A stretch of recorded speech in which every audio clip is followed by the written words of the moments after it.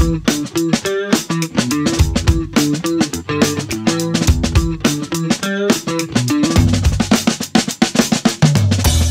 guest today is my good friend, Christina Aldan. How are you, Christina? Hey, I'm doing really well, David. It's good to see you. Very good to see you.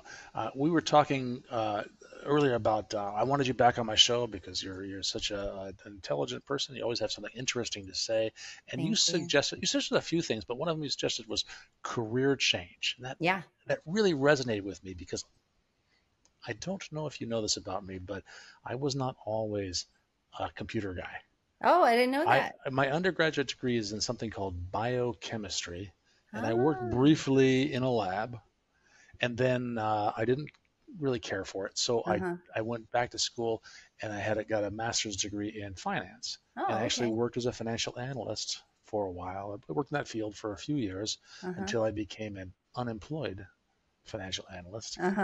And I changed careers again and I became a computer guy. I went back to school and studied Oh, that computer is so engineering cool. and got a job, writing software and managing networks. And that was, and that one took. Yeah, So yeah, that one stuck. that one was just right. So I've been through this, Yeah, but so I know why I change careers. Sometimes out of choice, sometimes out of necessity. But let's sure. start off. What motivates people to change careers? Yeah, I've been doing this LinkedIn live Wednesday mornings with one of my colleagues, Leslie Martinich, and she's worked in tech for a long, long time, as an engineering leader, especially in IEEE. She's been very impactful in her leadership there. And So so, she's an electrical engineer then. well, she's mostly in engineering in general, like Okay. software development. So Okay. yeah. Um, Risk management, especially. And so we were talking last week about this, and this is why it came up, because it was on top of my mind, as well as for some personal reasons too. So, when we were starting to think about the types of career transitions there's people, they want to change industries, which you did, right? I studied chemical engineering. I had a full ride, not a full ride. I had a scholarship to an engineering school, Michigan Tech University, Hmm. for engineering, The and I Huskies. studied chemical engineering. Yeah. I loved chemistry, and but I didn't love being in the labs. Hmm. I didn't love being in That those seems like a chemistry labs. problem. Yeah. Right. Most chemistry takes place in the labs. Takes place in the lab. So I didn't mind the classes and the math and the balancings, the equations and the looking and learning about everything. But I didn't like mixing, very carefully in the Right. centrifuge, and just making sure it was millimeters off. It was too much for me. Those details. Titration Yeah. frustrated you. And the smell of acetone all the time, right? It was like I'm having flashbacks myself from my exactly. biochemistry days. So then I changed. I got my degree in ecology and environmental sciences. It was Ah, still science based, hmm. and But more outdoorsy.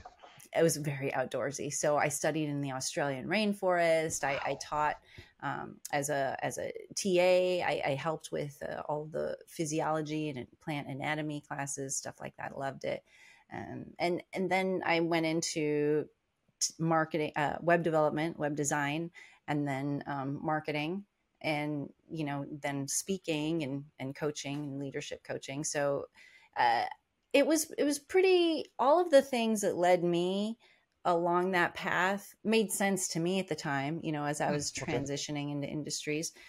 And it was very organic. Sometimes it isn't. Sometimes it's very abrupt, and Yeah. people are like, oh my gosh, now what am I going to do with myself, right? Like you said, you were an unemployed financial analyst, and you needed to do something different. Absolutely. Um, I should yeah. point out that it was a month after my first son was born. So for a Oh, year, I was just a stay-at-home dad, which yeah. is a career in itself. No kidding. Yeah. My Jay was doing single dad when he Hmm. was at home I with the remember. two babies when I met him. Yeah. Mhm. Mm. All right, So so yeah, let's go through. What are some of the transitions. things? Why do they change? They change. We They talked about it. You lose your old job. Yeah, That's one yeah, thing. You're yeah. laid You off. can get laid off. You can also get promoted. This is another thing that people don't think about for career transitions, where you're rocking it, you're a really great developer, you're an amazing Mhm. programmer, and you get promoted to be a people manager. Ah, and maybe you don't have the training or the sure. skills, right? So that can be daunting as well. So the transitions, they can really affect our mental health, and that's what I talk about, right? Emotional intelligence, emotional resilience, and these transitions. I sit on the board of directors for a mental health nonprofit, in fact, for two of them, Hmm. and they teach us in our training that the transitional periods of our life are the times that can be most stressful, like when students go from high school to college or thing Hmm. like that. So any kind of transitions can affect our mental health. Okay. So it's important to, while you go through those transitions, find somebody to help, right? You need a counselor or a therapist or a mentor. A mentor is one. I invite people to get a career mentor and also a technical mentor, especially in tech. So Okay. I have mentees, for example, like I will, in honor of my late husband, I mentor Asian Pacific Islander students for Hmm. free. I donate my time of that to them. And a lot of times I tell them, sure, it's good to have a career mentor to teach you how to network and reach jobs and to benefit from their network, from my network, right? But also get a technical mentor who can help you with the technical things in case you get stuck at work, in Right. case you are too afraid to ask, or if you're really close, but you don't have anybody in your own company that you can ask for help. So, getting just even a career mentor and a technical mentor is a good step in helping you with those transitions for your career. The other thing that they can do is they can level up your resume, right? So they can take a look at what kind of requirements that the job application has and whether or not you're meeting them. And a lot of times a mentor will encourage you maybe to apply to roles that you're not perfectly qualified for, Okay. but they'll help you, so you'll feel a little bit more confident applying to those types of jobs, even if you think you're not perfectly qualified. And this happens a lot with my mentees, where if every single requirement isn't perfect for the job application, they won't apply. Where, as seasoned people who know and have applied to jobs before, they Sure. actually will go through and just apply to jobs that maybe they're not 100% qualified for. Maybe you're only 90% qualified, but you can learn it. Or maybe you have a mentor who can help you quickly level up that skill and learn the new Good skill. point. So I've heard there's a gender bias in that women are less likely to apply for uh, yeah, jobs the if they don't have research, 100%. yeah, Men are more likely to apply. Oh, I've got most of these qualifications. I'll that's throw my right. hat in the ring. That's right. Is I don't have any. I haven't done any studies myself, but I've read it on the internet, so it must be true. No, that is has been a repeated, actually, study. So it has been peer reviewed that women tend to not apply. And even in certain cultures too, like I said, with Asian Pacific Islander students, a lot of the Asian students grew up with tiger moms. And so What is everything's got that? to be perfect. What's a The tiger tiger mom? mom, the tiger mom is the Asian matriarch Okay. stereotype, who everything has to be perfect, and Ah, everything has, make sure you're representing the family well, and why didn't you ah, do this, and of very course it has to demanding be this way, very perfectionist who leads demanding the and family. expectant. Yeah. Exactly. So a lot of that, based on culture, sometimes people will not apply because they don't Mm, feel like they're qualified. And it's really important to have that confidence during transition. So mm, one thing that you can do to build up your confidence is to sit with your core values and think about what those are mm. and how those relate to your work. Now, sometimes you lose your job and you just got to go get a new one, and you don't really have the luxury of searching for a company or a job that aligns with your core values, right? Right. But if we know what our core values are, we can look for alignment with those core values in our work. We can think, I love helping children. That's a big core value for me. So I'm going to go work at some place like maybe Khan Academy, where they develop tools and education tools for children, and they Mhm. partner with schools, and they give a lot of that content away, right? Um, Core values like delivering excellent products. Maybe that's a Mhm. core value for you. Maybe respect is a big core value for you. When you know what your core values are, you know what you're bringing to the table when you're Mhm. interviewing, right? When you know your core values are, it helps you make decisions about whether or not this is a good company for you. I always tell the story of when I first came to Las Vegas 17 years ago, and I had my little freelancing web design stuff that I was Uh-huh. doing. um, I went and I interviewed for an entry level front end person, and sat down, had a good interview.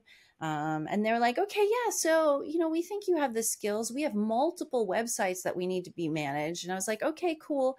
And it ended up like they were all pornography websites. And, you know, it was, but, and it wasn't really a good match for me. Sure. Um, Some people that's not a problem. With some people that's a big problem. Right. It wasn't a good match for me. I didn't want to get into it. I didn't want to manage multiple sites. I didn't want to um, just get into any of that. And so it just wasn't a good values match for me. At the time, I said, no, no, thanks.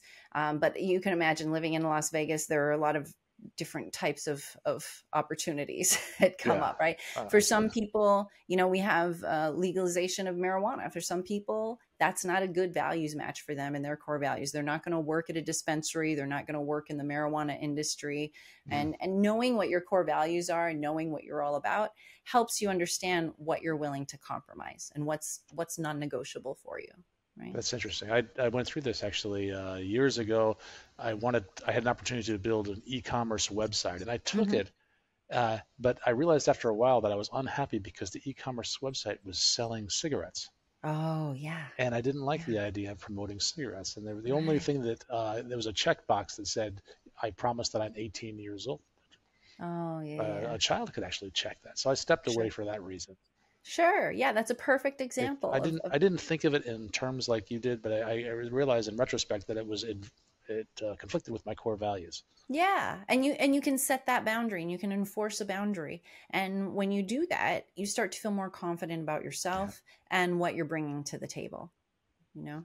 So that's a really good way to bring up your boost up your confidence.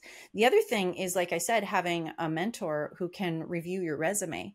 This is Hmm. really, really powerful to have I've somebody seen that. who maybe sees resumes regularly or reviews them often. They can give you some good tips in how to improve it, especially for that specific role.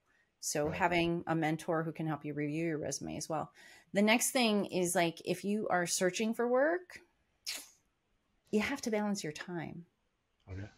So we talked about how, like, being a single dad, stay at home parent, stay at home dad, that's a full time job right there. Yeah, and I was looking for work at the time. And looking for work, that's two full time jobs, you Yes. know?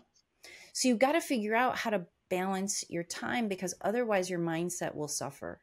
And even if your mindset is suffering, there's still small little ways that you can almost like take take little sips of fresh air almost. It's like when you're treading water and you're out there and you can just barely, and you might dip down a little and then you just come up and you're like, oh, sip of fresh air, thanks.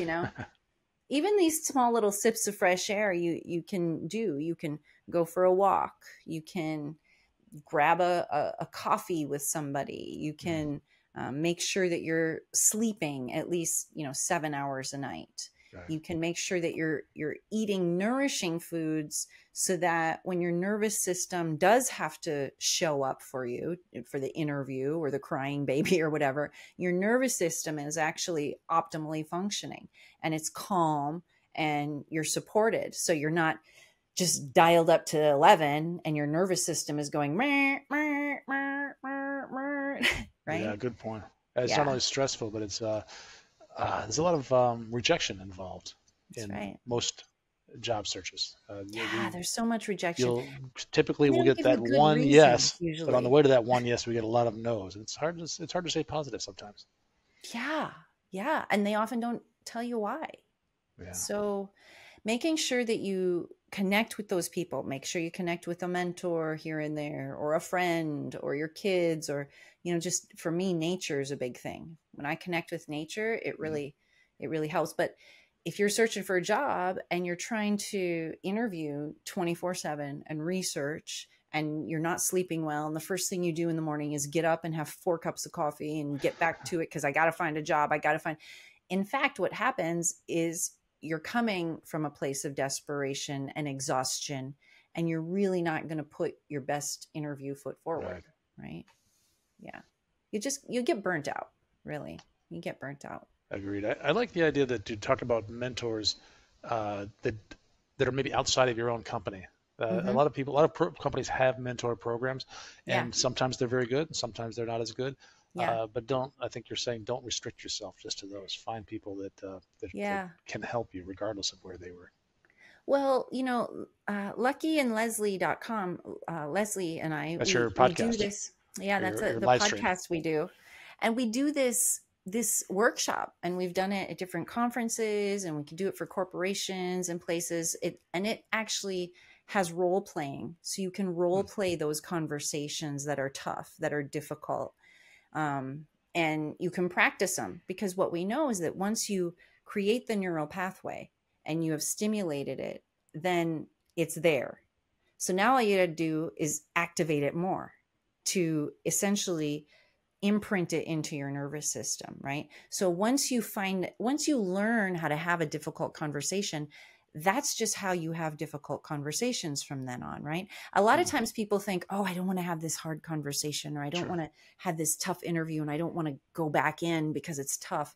In fact, I would just like to remind everybody that you've survived 100% of your worst days so far, And so what happens is when you have that first conversation that's hard, in fact, the next time you get into a situation where there might be a little conflict or you're negotiating salary, it's already imprinted there. So you're going to have the outcome is going to be a lot better for you because you've had that experience and you've done it.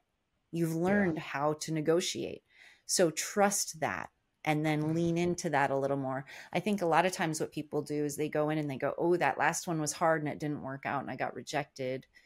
Now I'm going into this next one and it's going to be hard and I might get rejected. In fact, go into that next one and say, hey, I'm going into this next one and I'm even better prepared now Yeah. because I practiced the negotiation. I practiced the hard conversation, and you can gain more confidence from that. I like it. And then even if you do everything perfectly, you can still get rejected. That's just the nature of the beast. Yeah, It's that doesn't because you got rejected doesn't mean that you did anything wrong. It may have that's been right. perfect. That's right. So you've Yeah. been through a few career changes Yeah. early on. Yeah. You've been doing this career coaching and this mental health mentoring for a Yeah. long time now. Yeah. Are you sticking with it, or are you considering any career Yeah. changes in the So future? this is, I've been doing emotional intelligence and emotional resilience stuff for a long time now, alongside my brand strategy consulting. And I used to consult mostly with mid-sized tech companies and smaller startups. And during lockdown, a lot of those companies went away. They closed up shop and they got Uh, jobs, or, sure.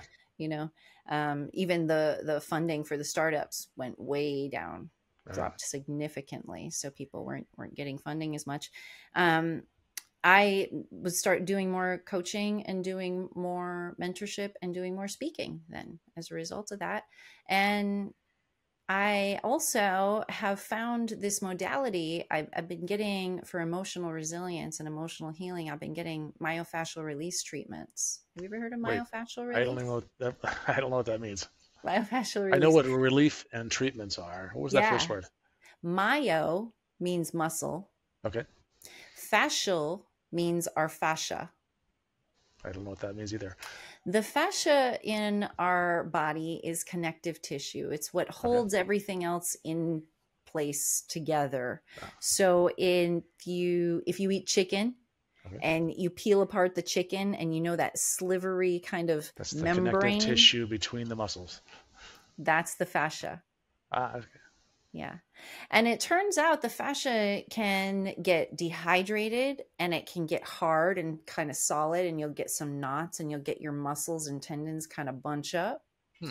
The fascia also can be very healthy and slippery and slidey and glidey, and the muscles and the tissues and the tendons and the bones all go into place. Well, I've been getting myofascial release treatments. It's like massage, but what happens is you also release this emotions from when the moment of the restriction happened. So sometimes these fascial restrictions happen from repetitive stress. We're sitting at the computer all day, so over and over and Mm-hmm. over. Sometimes they happen, boom, at impact for a car accident, Mm. right? And you'll hear this sometimes where people go, "Oh yeah, my knee's never been the same since I fell in college and I see. playing basketball. Oh, my neck's never been the same since that accident." In fact, what myofascial release does is it helps the person bring awareness to that point of when the restriction happens. It sits with them in that restriction, unlike massage. So you hold the restriction for 3, 5, 7 minutes, and what happens is your nervous system and your body will go back into that memory, almost the muscle memory, and come out of the restriction and unwind your body. And it can be very, very emotional. Hmm. Now, remember, I'm the emotional intelligence woman. So Yeah. So I've been there's a coaching physical people. aspect and an emotional, mental aspect Yes, as well. yes. And so it's been very transformational.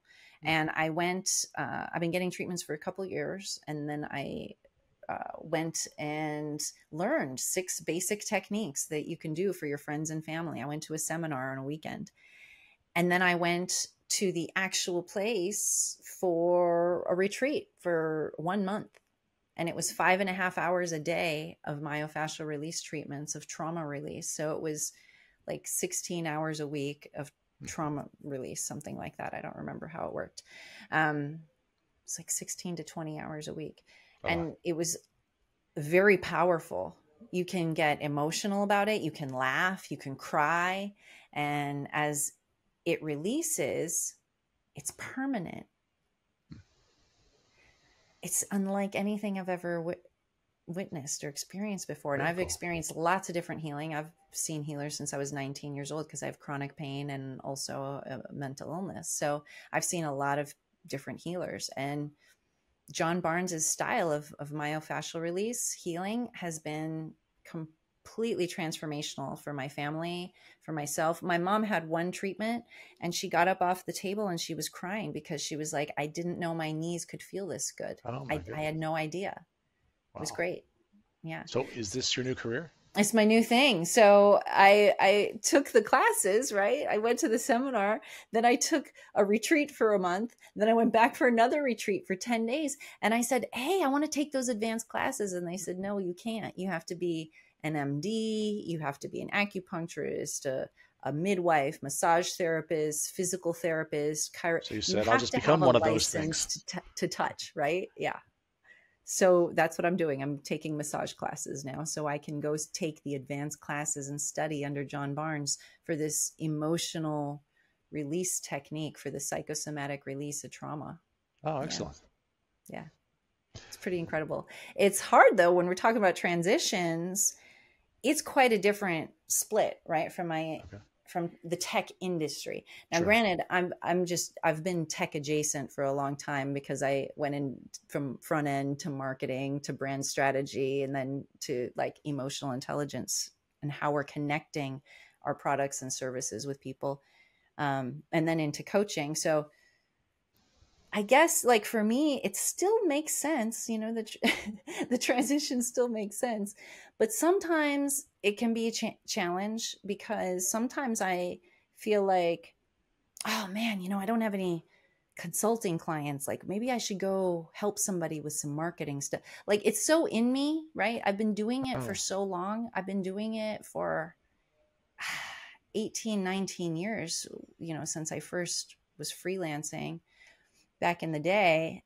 And so that I'm having a hard time with, like my identity, my sense of identity, because now I go to school Uh, and I'm not earning money like I was, because I'm in school for 4 days a week, from all the way in the morning, all the way at night. And I'm working on people, which is different. Touching bodies is different than writing up marketing campaigns and advising people. mm, And so my sense of identity, I have to keep coming back to my core values: okay. contribution, growth, community.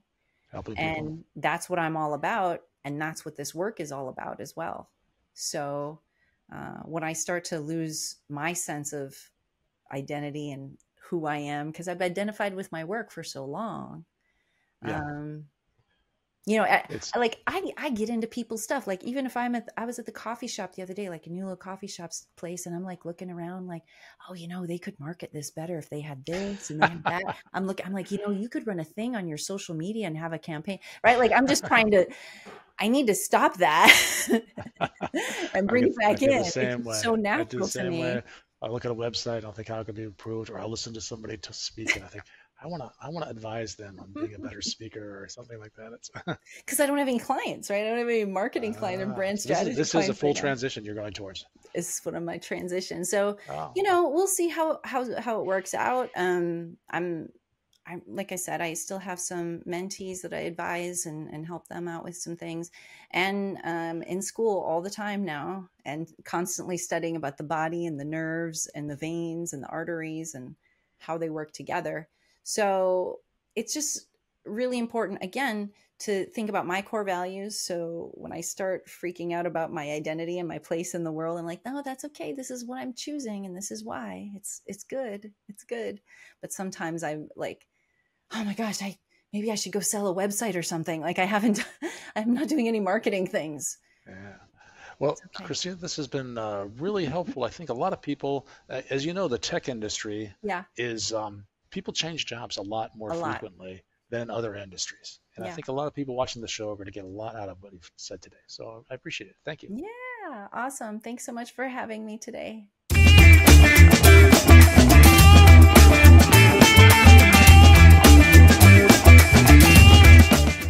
Technology is always more fun with your friends.